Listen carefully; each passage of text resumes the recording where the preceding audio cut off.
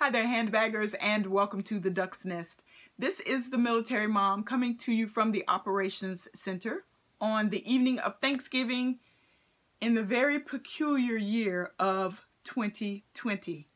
And despite the peculiarity of the year, I hope that you all have had a great Thanksgiving.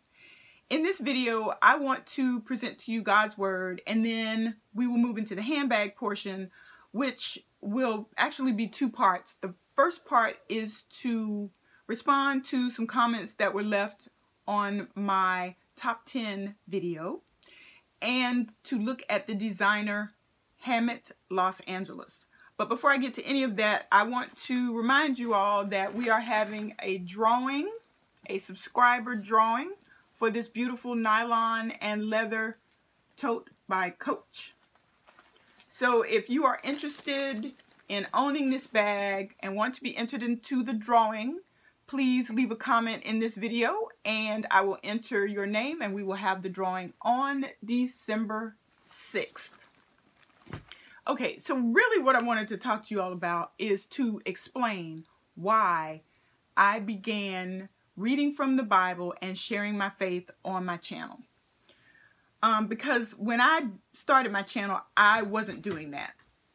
But what I realized is people need to know that there is an alternative to narratives that are being presented about the origin of the human species.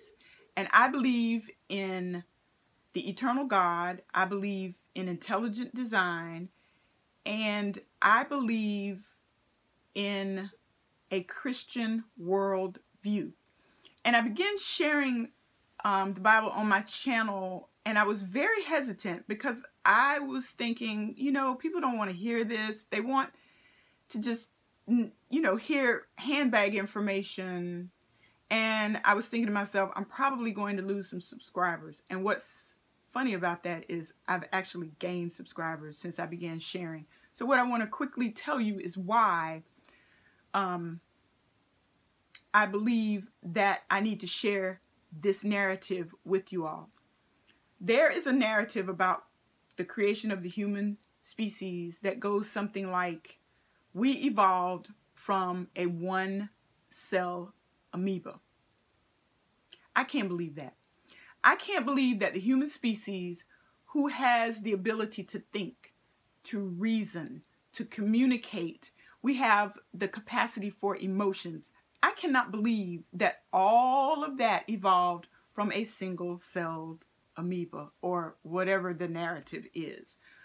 I believe in Genesis 1:1. In the beginning, God created the heavens and the earth. I also believe that God breathed the breath of life into man and he became a living soul. I believe all of us have souls. An amoeba evolutionary narrative just doesn't explain a lot about life. It doesn't explain the family. Man shall leave his mother and father and cleave unto his wife. It doesn't explain the family unit. It doesn't explain a lot of things. It just is not logical to me. So that's why I began sharing the Bible here on my channel, and especially in this time that we're living in right now, we need more than ever something solid to believe in. So I am glad that you have remained my subscribers. Thank you so much, and I hope that you will share my hope, which is a living hope in Jesus Christ. All right, so let's move on to the handbag portion of the video. And one of the comments, actually several comments in my top 10 handbag video, was that the viewers or my subscribers were wondering what happened to the Rogue. Why didn't the Rogue make the top 10? Well, let me explain really quickly that I love my Rogues. I love these bags, but these are dressier.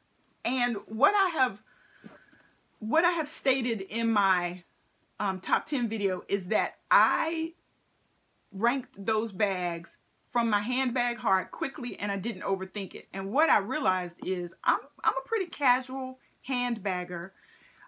These are dressier bags. My Rogues are dressier bags. And I also realized that my top 10 handbags, the majority of them have exterior pockets. Now those Rogues have exterior pockets, but like I said, they have a dressier silhouette.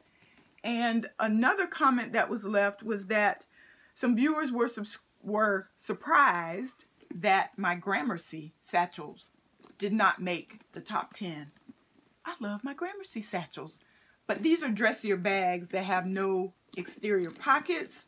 So my Gramercies weren't really on my top 10 for that reason. They have no exterior pockets, but let me share a bag that does have an exterior pocket that also was not in my top 10.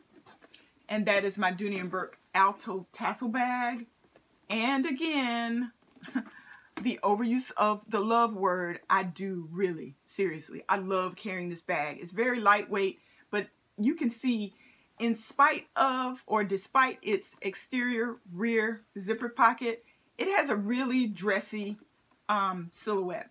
So that's why the Gramercy and the Rogues in my collection, which I really am happy to have in my collection, that's why they didn't make my top 10.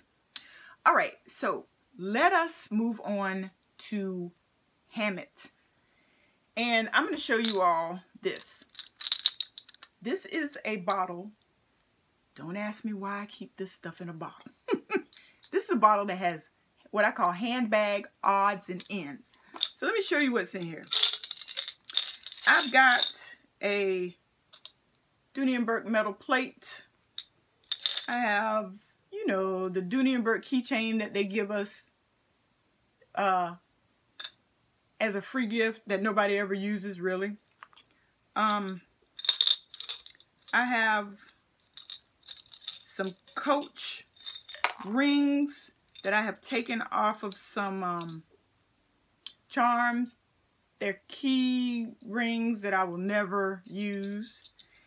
And interestingly enough, I have these little rings. I'm going to show you one at the front and one at the back. These little rings. And let me explain where these little rings came from. These rings, let me stuff all this back in here. Hold on. Came from my Hammitt Montana reversible shoulder bag. You all, look at this. Yes, these are the rings that belong here. And as you can see, these two are beginning or have come loose. Okay? You all who know Hammitt know that these bags are not inexpensive. And to have a fail like that on these bags seriously brought down my handbag happiness factor with Hammitt. This is a beautiful bag, and I loved carrying it. The leather, yes, it's that kind of leather. But I'm not understanding why these grommets failed like this. And I went on the Hammitt website, and what they said was that these Hammitt bags have a lifetime guarantee from the zipper to the leather to the hardware. So all I have to do is take a picture and send it to them, and then they will take it from there, and it's supposed to be an easy process. I will keep you all updated on that. But yeah, I was bummed out when these rings came off of my Hammitt Montana bag. However, because I love the leather so much, I bought another Hammitt bag. I guess my handbag heart is a glutton for punishment. I don't know. I just could not believe that that brand had a fail like that when my Dooney & Bourke bags, my Dooney & Bourke bags, I don't think I've ever had a fail. I know there have been fails, but I don't think I've ever had a fail. So here is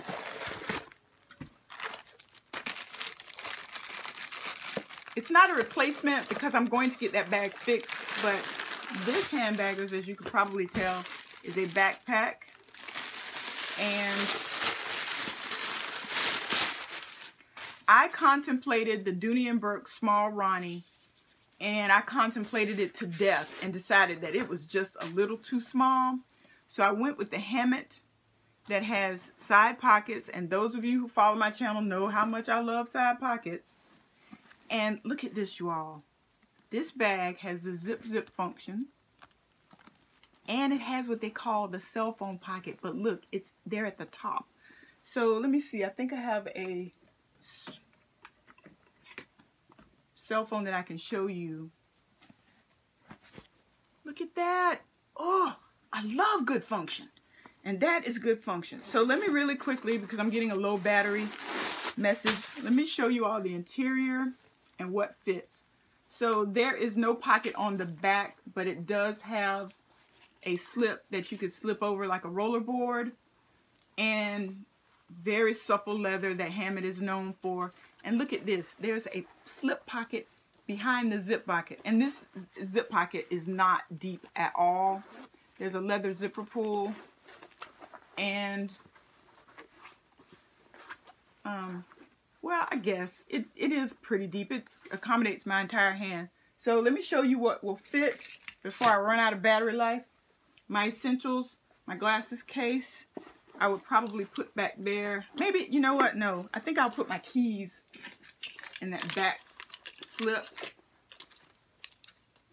And then this is my largest cosmetic case, my Dooney & Bourke. And I'm going to put it in here with my glasses. And then my wallet. I'm just going to drop my wallet in here again because I'm going to run out of battery life. And then this is a fairly large Dooney & Bourke cosmetic case. So you see there are two cosmetic cases, my glasses, my wallet, and then my keys are in the back slip, and there's a pocket here, and then my cell is in the cell pocket at the top of the bag. How ingenious is that? And I haven't even used all of the space because I don't have anything in the side pockets. Top handle, adjustable straps, dark hardware, and this sleeve is a webbed sleeve, and it says Hammitt. Can you all see that? It has the grommets on the front. There is no front pocket other than the cell phone pocket. But this, oh my gosh, I think that this was a much better choice than the Dooney & Bourke Ronnie, because I looked at that Ronnie and looked at that Ronnie and looked at that Ronnie, the small Ronnie, and it was just a little too small for me. So what do you all think about this Hammitt little backpack? Check out the description box. I will leave the dimensions there. This is in the color black. And I can't remember if there are other colors. This is a new silhouette from Hammitt, so it is still on the Hammitt website. I bought mine, however, from eBay, but it was brand new. It still is in the factory packaging. So that is, I think, all I wanted to share with you all. Thank you so much for stopping by the Duck's Nest, and as always, happy carrying.